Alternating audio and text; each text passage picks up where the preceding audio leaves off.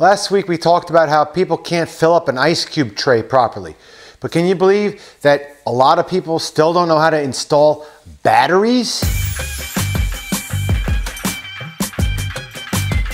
Hey there, NJRoute22.com here with another simple how-to trick here.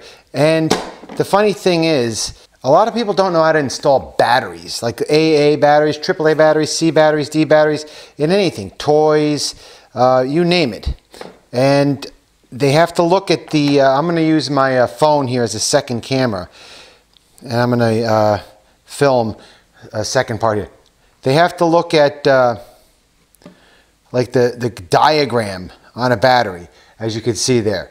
There's a diagram that shows the direction that you have to install the battery. And they after all this time, they're unable to figure out how to install a simple AA battery or whatever it may be. And today I'm going to show you how. It's going to take 2 seconds. There's a simple trick, okay? The simple trick is this, and I'm going to turn my phone back on as the second camera here. The simple trick is, you see that spring? The spring, look at my messy desk here. The spring is where the flat part of the battery goes. This is the tip of the battery, and this is the flat part. The flat part goes against the spring. So stick the flat part in against the spring. There's the tip. There's the flat part. There's the spring. Put the flat part in against the spring, and boom. I don't know why it has to be so complicated.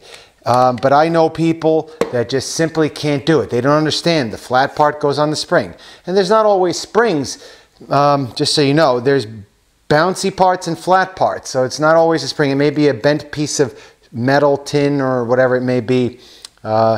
Stainless steel. I don't know what they use besides springs. But that's it. So there. Remember, flat part goes on the spring. If you like the video, please hit subscribe. And I'll see you next how-to.